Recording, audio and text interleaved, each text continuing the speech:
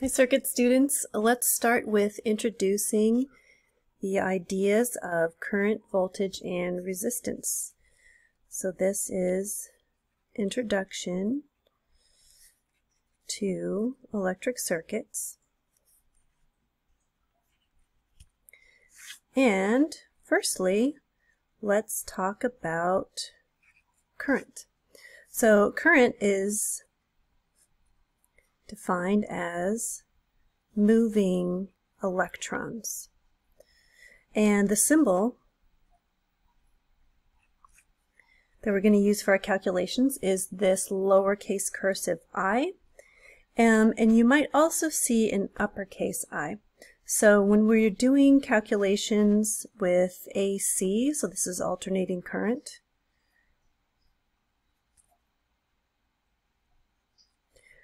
they usually use this lowercase cursive I, but if we're doing calculations in DC, this is direct current.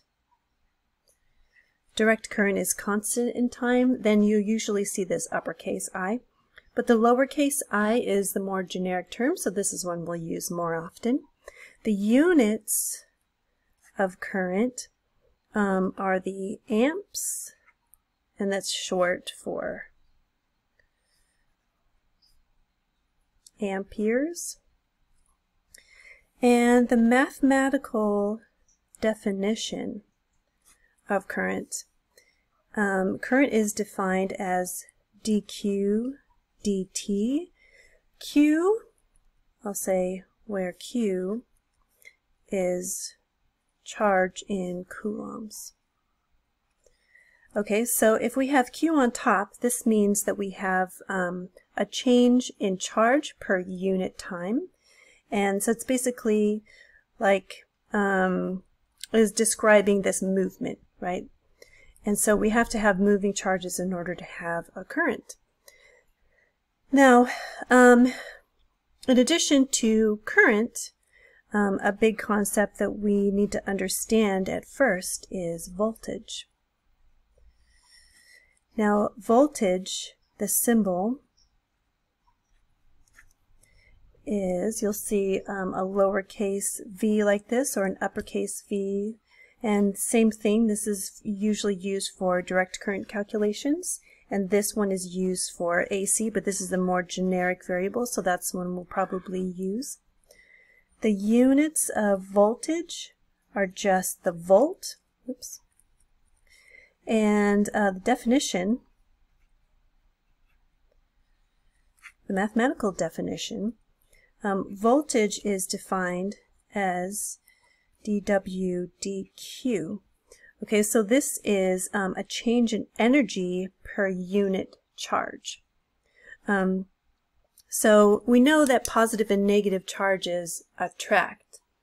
The energy that's required to pull those charges apart, right, to separate those charges, that is the voltage. So the energy per unit charge created by that separation, that is the definition of voltage. Now, I have a visualization when I'm thinking about current and voltage, and that is if you imagine a hose, the water that's flowing through the hose is like the current. Now, the water pressure that is pushing the water through the hose, you can think of that as the voltage. Now, the next concept that is fundamental to studying circuits is that of resistance. So the first few calculations we're going to be doing are going to involve current and voltage and resistance. Now the definition of resistance is it's a basic circuit element that just resists the flow of current in a circuit. The symbol we're going to use is R, and in a schematic, a resistor is going to look like kind of this little squiggly line. Okay, so when we put this into a circuit, we're going to use this particular symbol. When we're doing our calculations, we're just going to use R for resistance. The units of resistance are the ohm, and the symbol is a capital omega, like this. And like I said, the definition of resistance is, for us, we'll just say it's a basic circuit element that resists the flow of current in a circuit. All right, that is current, voltage, and resistance.